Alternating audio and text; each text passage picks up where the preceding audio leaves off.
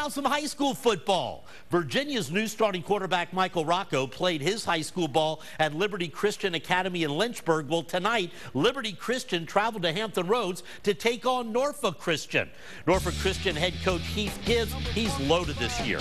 4 players headed to UVA. Here's one of them, wide receiver Will Wahi. Check out the speed and moves up the sideline as Wahi takes it back 79 yards. However, this will be a game for Norfolk Christian to forget. Liberty is loaded with talent as well. Sophomore quarterback Matt Lewis with a nice touchdown pass to another sophomore, B.J. Farrow. Liberty had little trouble shutting out Norfolk Christian tonight, 36-0. Meanwhile, in Chesapeake, Hickory High School opening their season at home against Norview. A pair of new coaches for each team. Leading the way for Norview, Greg Gibson, who comes from California, and heading up Hickory, former Hawk Jupiter Wilson, who had a great college career at North Carolina. This was a seesaw battle.